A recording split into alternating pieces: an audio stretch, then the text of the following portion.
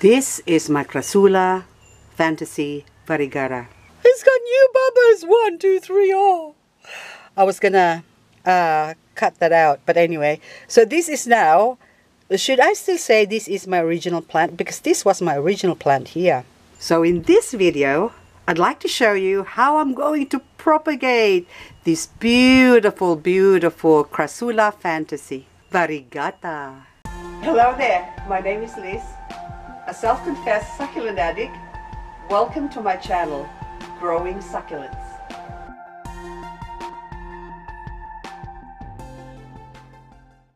So this was given to me by a friend of mine. Thank you very much, Lynn.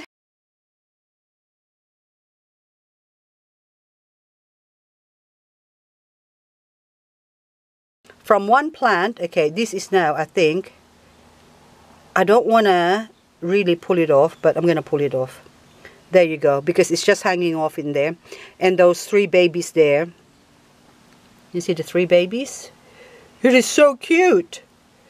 So I can't put it back there. So there's 1, 2, and there's more babies. Okay, there's another one hiding there. So once upon a time, you're going to pay about $50 for one plant like this. Okay, so just one stem, 2 inches long or maybe less is the going price is about $50 Australian. So now they've come down in prices. It's a little bit cheaper, but still it's a pretty expensive plant. So anyway, so if you were to grow this, they're quite easy to grow. I have them growing in my advanced soil mix in a tiny little pot, because when I got it, it's a bit stupid to put it in a big pot when you only got one plant like that, one stem. See, so but then now they have grown so much that from one stem, I got 1, 2, 3, 4, 5, 6, 7 plants plus all these babies. So got 1, 2, 3, 4 more babies. Probably there's another one hiding in the bottom there. But anyway, they are actually not hard to look after. They're quite easy to look after. So this one, maybe I will transplant it later on. But at the moment, they're supposed to be, Crassulas are supposed to be dormant in summer. But with the weather we're having, we're still getting cold days. And next week, the following week, the forecast into the new year will be cold. Cold for summer. Because normally our summer would be hitting high 20s and high 30s degrees Celsius. But this year, we're still hovering. Or our temperature is still in the 20s or under 20s. How about I just bring this inside and grow it under the grow light. So now I'm gonna take my square black pot. I'll take my square pot and put it in the square black pot, and that's got coconut seed racing mix, and I'm just going to leave it here for now and just lay it there. So the roots, or the tip of it, there's no roots yet, but the tip of it is just sort of in mid-air, okay? And I'm just going to leave it there for a while to dry up for a couple of days before I actually stick that into soil. This is now 2 days later. I've already wet my seed racing cocoa peat or coconut coir, coconut peat, so coconut, not peat moss.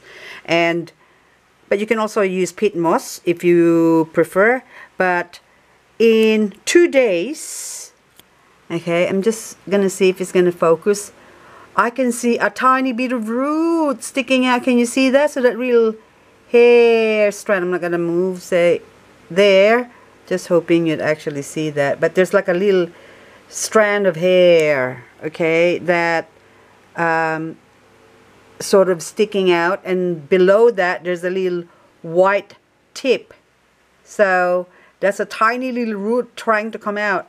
So now with this one, now what I'm gonna do is, okay, so I've got those 3 babies, and what we want to do is remove those dry leaves. So we'll just take off the dry leaves. I've already removed one, and I can't see what I'm doing here, but anyway. So we'll just take them off, just so we can expose the stem. Okay, so beautiful. So just check as well. That looks like it's got a little bit of fluff from a white fluff from a mealybug, but there's no mealybug anyway. So it's probably long gone. And these 3 babies now, I am going to remove them. You got 1. Come on, baby. Okay, so you got 1 cute little Crassula Fantasy. So the soil is now moist. So I'm just going to do 1 there. And we're going to take off the other 2. There you go. So that one now, you can leave this to dry. But anyway, I'm just going to put some sand. This is just sand, just on the surface. The trick is on freshly cut, sort of open, propagated leaves or stem. So that one is fairly dry, so that's why I'm just putting it straight. But the other one, this one is still pretty green, so you can see that's still pretty fresh.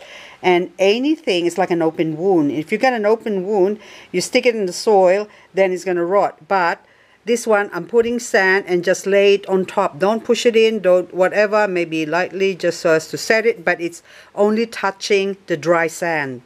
Now the other baby now, I'm going to just remove the bottom bit.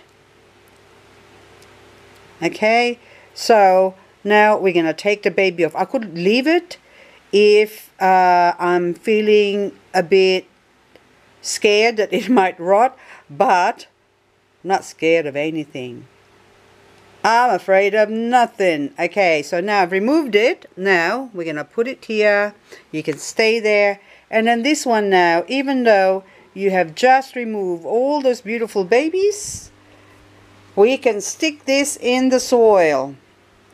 There you go. So now we do a hole, and so this is just cocoa peat,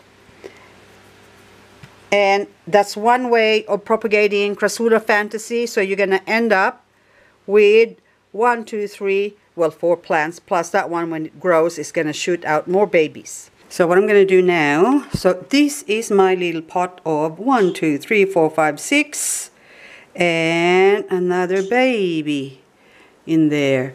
So what I'm going to do now is, first up, I'm going to remove this one. So I'll just take this off and twist it, or better yet, chop it off. So we'll chop one off. See, that's it's all dry stem. So we just chop it off, and that's pretty green still, but that's already dried up the leaves in the bottom.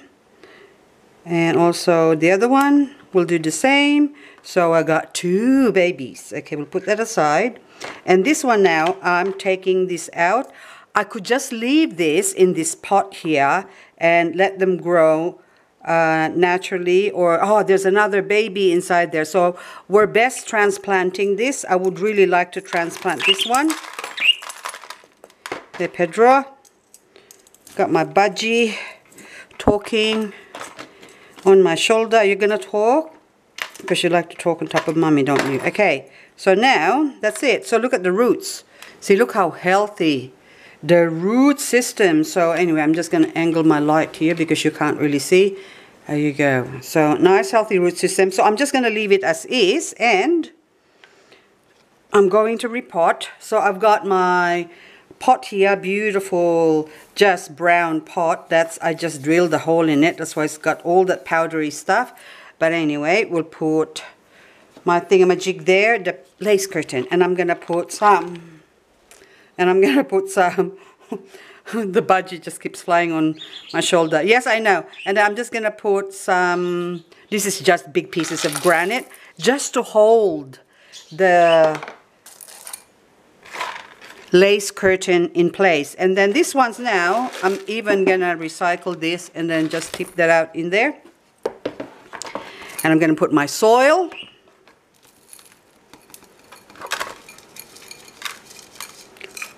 There you go, perfect. So whatever excess is excess. Okay, there you go. So that's it. And then now what I'm going to do is I'm going to plant this one. But look at that, so cute, the baby. Look at the baby. So there's one baby in there, and you've got more baby. I thought I saw another one on the other side, but it's not. So that one, that little baby is going to grow out to be like this one's as well. So you're going to end up with 5. Excellent. So we're going to put that in the center there, and we're going to transplant it. And we're not finished yet. So the soil is fairly moist, so that's not a problem. And I'm going to put some granite. You can use pumice as well for your top dressing. It doesn't really make any difference, but however, what I'm going to do is I'm going to put both. Okay? Just so it can look pretty, and there you go, make a mess. It's not really a mess. Okay, there you go. So we just reduce that. And the couple that we've taken away, we'll put one here. That's why I have to put some pumice or dressings quite thickly. And then that way I can bury this into the soil, but it's not really the soil, it's mostly the top dressing that we're putting it in, and that's it. And now I'm going to put this away outside, back to where I had it, and I'm going to leave it for about a week before I water it. But then if it rains and it gets rained on, then it doesn't really matter. So now my other, well, this beautiful baby used to live up the top here, and I don't really have any space in there, so I'm just gonna put it down into the second shelf and the third shelf. So it's still exposed to the element, but you've got overhead covering from the frost, but we're not going to get the frost anyway. So, and if we do get the frost, or in winter, by that time they would have already grown and would have acclimatized to the frost. So for now, you're just going to stay there, and we're going to put a little crystal on you just so you don't feel alone. And then we'll put that one at the back just so as to stop our dressing from falling out. See you next year, but I'm sure I'm still gonna do an update on this plant. So that's it. Thank you very much for watching. And then now let's go say hello to Simba. Hello, Simba. I need to propagate this as well. I kept forgetting, and I kept taking it inside and taking it back here again. So anyway, I finally have a variegated black prince. Look at that, see the variegation, 1, 2. So I want more, so variegate some more. And that is beautiful. It's called Guaptivaria Marble Tone. And this variegated one here, beautiful Rolly. Oh, look at the baby. Aren't you gorgeous? You got a gorgeous, look, it's almost like a miniatured Compton carousel. Beautiful variegation. And of course, who can resist you? So I'm going to keep you updated as to the progress of this Crassula. So watch my future vlogs. I'm not going to do a separate Crassula fantasy video, but just incorporate it into one of my succulents and coffee vlogs.